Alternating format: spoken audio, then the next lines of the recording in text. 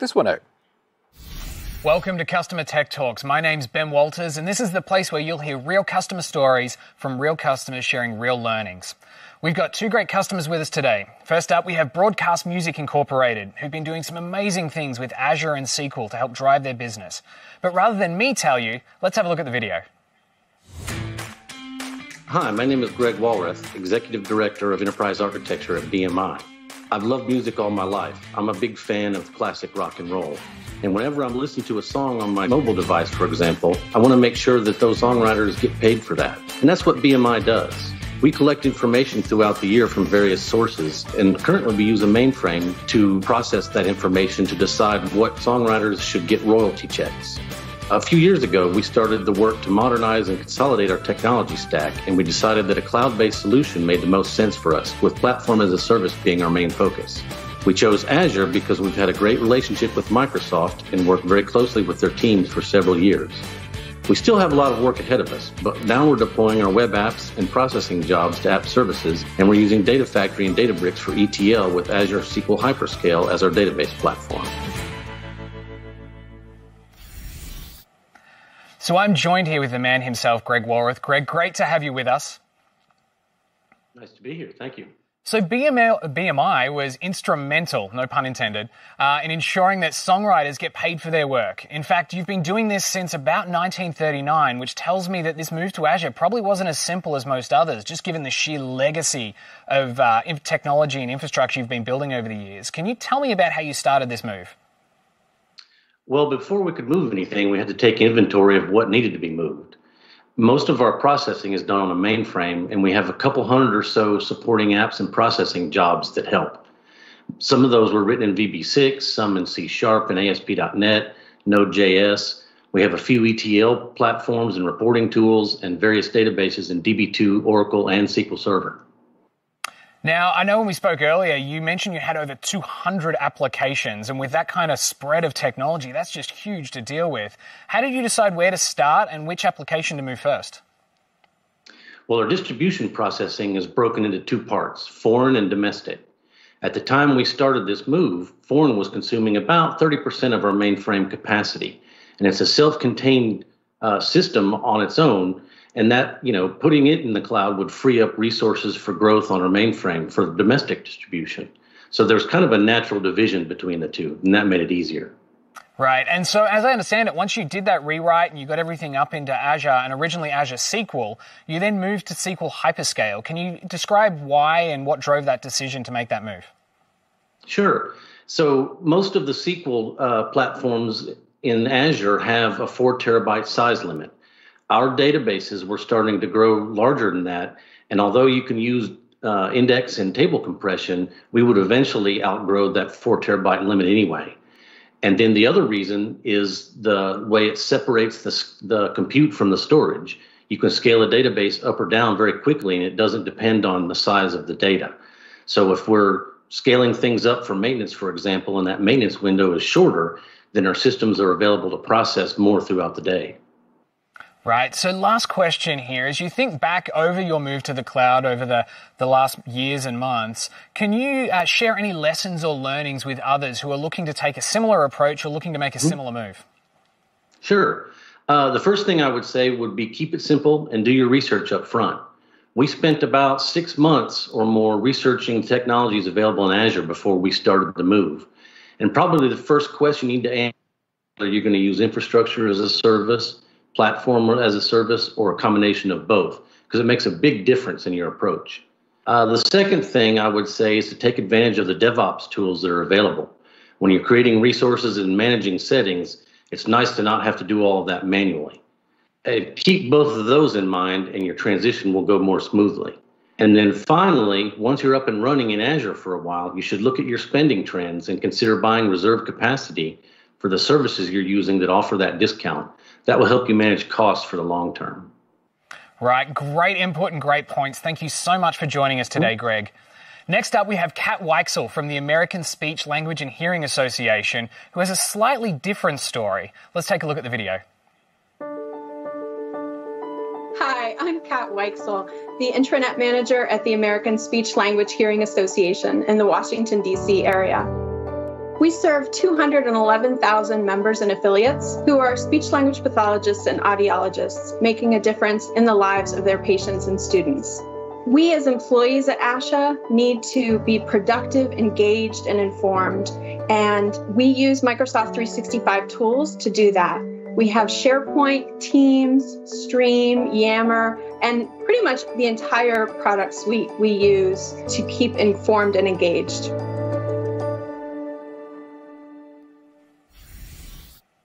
Welcome, Kat. Great to have you with us here at Customer Tech Talks. Hi, Ben. I'm really excited to be here. So ASHA has been a long-time user of Microsoft products like SharePoint and Office. However, when you were hit with the pandemic and the shelter-in-place order, you were faced with less of a technology challenge and more of a social-emotional challenge for your employees. Can you tell me a little bit about that? Sure. As soon as the pandemic hit back in March and we went all remote, one of the things we noticed right away is people just lost that ability to connect naturally within the office environment. We were no longer able to run into each other in the hallways or at the water cooler, and we really started to miss each other. Right, and I know that kind of water cooler conversation is something we kind of take for granted. How did you approach really the stress and even fear of employees who are working remotely, and how did you deal with that? Sure. My job serving employees is to really look for the low-hanging fruit, what is easy and free to implement. And I had heard actually a story about our customer service department who none of them had ever worked from home before, and they suddenly had to all go all remote overnight. They did an incredible job with that, and I wanted to learn more and share that story out to the rest of staff. So I reached out to the head of that department and did an interview with him in Teams. We recorded it and we shared it out for staff to watch. And in that video, he shared not only all the cool, innovative stuff they did pretty much overnight, but also personal fun stuff about him and what he was doing after hours. And the reception was just incredible. People really loved watching that. So we kept doing it. I created a channel in Stream called Chat with Kat, and that's where I put all the interviews. I interviewed him and other team leaders to learn what they were doing for the employees. I interviewed new hires who were brought on during the pandemic and had never gotten the opportunity to meet anyone in person. And then I did even a special series of team interviews in the month of May. At ASHA, we celebrate Better Hearing and Speech Month, which is always the month of May. And so I did a special series to talk to our speech language pathologists and audiologists on staff to learn what they were doing for our members, and also, again, to learn just some fun things about their personalities to get to know them better. Sounds like a really great use of Teams and Stream to be able to help drive that connection with people in the organization. And as I understand it, you've actually given us a sample of what some of these interviews look like. Let's take a minute to look at that. We're expecting a baby girl. But I do want to be able to, maintain some eye contact and just, see expressions. And I just said I miss their smiling faces, which I do. And I've gotten to know everybody's dogs and cats and their kids, and they've seen my kids coming through. I ended up watching, I think, one of these similar interviews that you did with Gwen. And I felt like I really got to know Gwen super well. I have my daughter. She's 2 years. And watching her growing in front of me, it was a blessing. Really, I mean... Biggest challenge for me so far... Right on cue! Hi, welcome to my work at home. Before I answer that, I just wanted to say thank you for this opportunity. I'm really getting to know my colleagues this way. Thank you so much for sharing that. And I've got to tell you, I'm sure we've all had that experience of a child screaming in the background, either in our own house or on a call as well. Can you talk a little bit about how you use the technology to make these kind of interactions happen? Sure. The tech was the easiest part of all of this. We recorded the meetings in Teams. They automatically got uploaded to Stream, where I did some trimming at the front and the back end using those built-in tools for trimming. Published them out through Stream to all staff, and shared links and embed codes in SharePoint News and in Yammer. The tech was just so easy, anybody could do it. Now, I know that the world hasn't stopped, despite the fact that a lot of things have been locked down. And so you've taken on new employees as well. And as we were talking earlier, you mentioned that this has, really helped them, and they've given you feedback on that as well. Yeah, so it's been well received by all staff, but we've done these new employee interviews. So staff have really enjoyed getting to know the new employees that way. And then I want to share a quote from the guy Josh, who in the clip was the guy who said, "I felt like I really got to know Gwen." He shared later in that same interview this quote, and I just wanted to read it for you because it sums it all up. "These interviews help you get to know folks beyond the confines of the daily work activities. To get to know a little more about their background and personality helps to feel more connected to everyone." So I just thought that really summed it up for me. Really great, and awesome validation too that what you're doing is working. Now, I'm sure that there are probably a lot of people watching this right now thinking, wow, I should do the same thing within my own organization and probably facing similar problems. Can you give some pointers or some tips and tricks for people who are looking to maybe embark on a similar way to engage with their employees? Sure. I would say definitely share out your interview questions ahead of time because that really sets people up, puts them at ease, and makes them feel prepared for the interview itself. I would definitely give them tips, if you could, on best lighting and camera placement, internet connection tips, because those are all going to help make that interview go smoothly and make them look good on camera.